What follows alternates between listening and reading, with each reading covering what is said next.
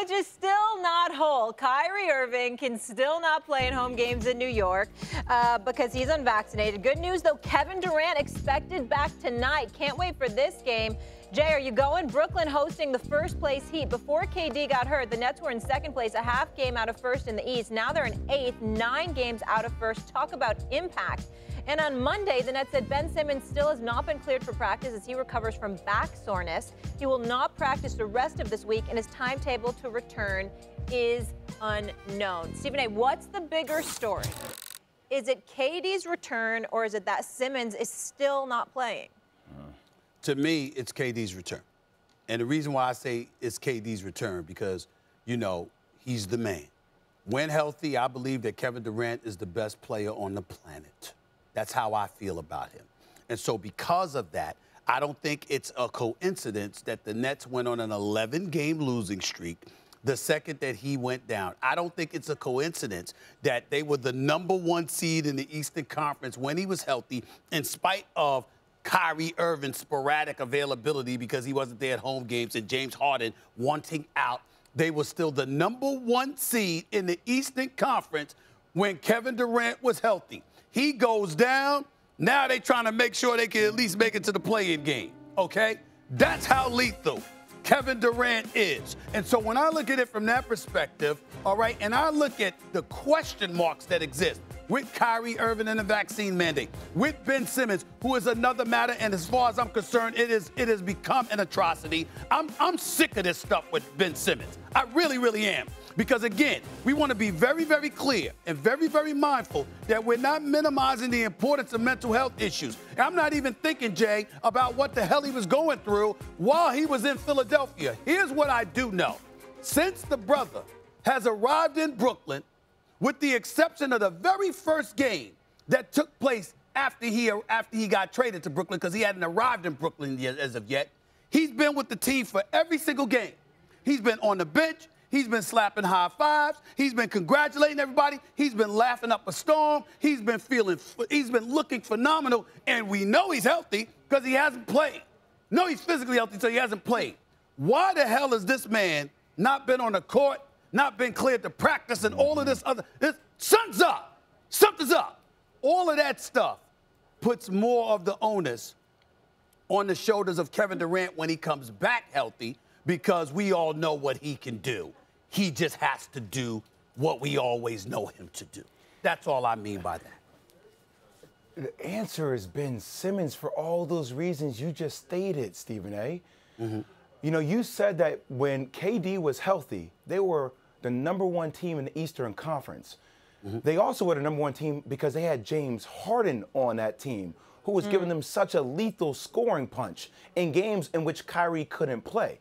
So I got to tell you, I'm really worried about my Nets squad right now, because now Kyrie Irving is only playing on road games due to this new private sector mandate that nobody ever heard of until now all of a sudden we heard of and is a thing, #1. But now when you go to home games, now you're asking KD off the Achilles injury he had a couple years ago, coming back playing.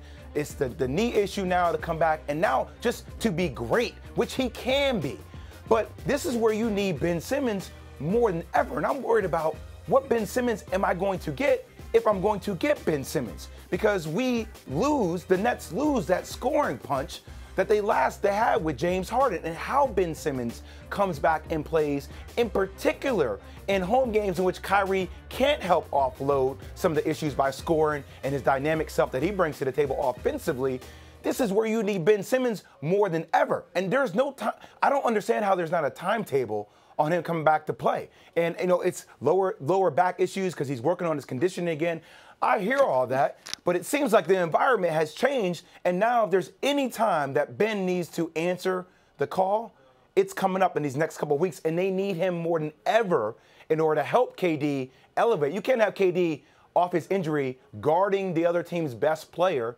That's something that Ben Simmons needs to do, because you want KD's legs to be saved for the offensive punches you need at home, in particular at the Barclays Center. Well, I think that we're confusing our points here, because I'm talking, the reason why I brought up KD is because we know Ben Simmons is not going to be available for the immediate future.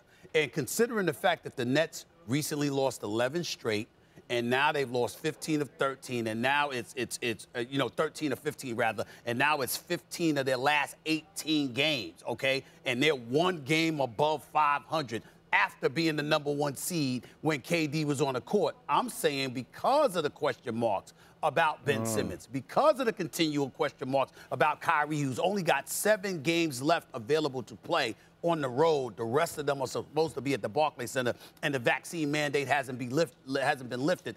That's where I'm bringing KD into the equation. I'm not disagreeing with your points about Ben Simmons, but the first order of business is for him to get on the damn court. And it's gotten to a point where we got to speak up about this. I mean, we really do.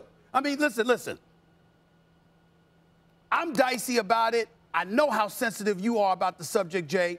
Mental health is a serious, serious thing. Yes, it is. And listen, there are people who don't believe him, and we've talked about that issue.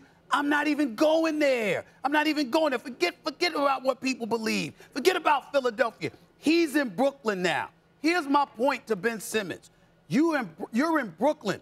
How is it that you're healthy, physically healthy to play basketball, and you're on the bench with new teammates in a new city, high-fiving, laughing, and having a good time, and traveling with the team? But somehow, some way, you can't put on a uniform. Pat Riley, in the book, Blood in the Garden, by Chris Aaron in the New York Times, the great job that he did with that book, right? He told a story of Pat Riley being in a locker room and a player walking in with his street clothes on. And Pat Riley said to him, with everything on the line, he said, if we desperately, desperately needed you, could you give us 3 minutes? And that player said, sure, I could do that for you. And Pat Riley said, then what the hell are you doing here with your street clothes on? Put on a damn uniform then. Thanks for watching ESPN on YouTube. For live streaming, sports, and premium content, subscribe to ESPN+.